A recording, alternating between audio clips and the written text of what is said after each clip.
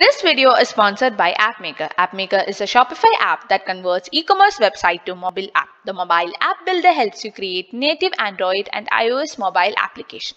Get an opportunity to grab 15% off by being the first 200 signups.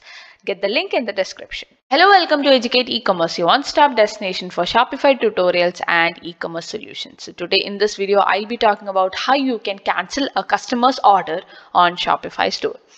So sometimes you will have to cancel your order when the order is not in stock or there is a fraudulent approach from the customers. So you have a fraud analysis section on the Shopify that is given by default, and how you can proceed after that, that's what I'm going to talk in this video. So as you can see, I have got an order on my Shopify store. So I'll just click on to this order. So here you will be able to see that the order is fulfilled, the item is paid though. And as you go down, you will be able to see there is a fraud analysis section. So if there is a chargeback using the credit card, or if you see any high risk orders, you will be able to see that here in the fraud analysis section. So you can just click on to full analysis, and all the red, yellow or normal dots indicates how risk the order or the customer is that has placed an order. So here are some green buttons. So this is a good indication. If it is red, it's a bad indication that the order can be fraudulent. So in case you detect any suspicious order, or if the fraud analysis shows a very high risk order, you can cancel the order. So for that, all you have to do is you can go to the more action button right here. So you can just click onto that and click to cancel order. So upon cancelling, you'll be asked where the amount should be refunded, or you can click on to refund later options as well. So here we have the credit card details. So using that, you can refund their order. And if you want to restock the items that they have purchased, so when a customer purchases an order, amount of the inventory is lessened. So if you want to restock that item, you can just click onto this checkbox and restock that items. And also, if you want to send the customer, if in case the order is cancelled genuinely, because there is any reason for the cancellation, can be fraudulent order, item unavailable, payment declined, all these options. So if the item unavailable option is there, you can send the customer a notification. So you can just click onto the notification setting. So it will take you to the email, SMS notifications.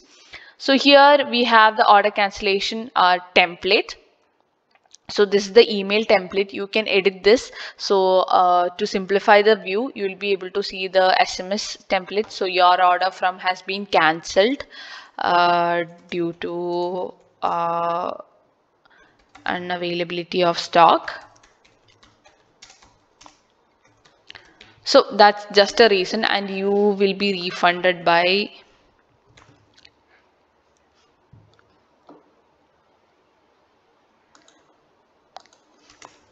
within 3 working days. So you can edit the message, you can edit the email and SMS as you see. So the SMS you will be able to preview here. You can just click onto. So this is what it will be shown as a message. And if you go to the email section, you can just save it, and you can go to the email section and preview the mail as well. So here the order has been cancelled. So you can edit this section right here, so that you will be able to see that what the email is going to the customer when your order is cancelled. So this is a very crucial part. You don't have to you don't want to upset your customer saying something rude. So so you can add some words that can relieve the customers. And let's go back.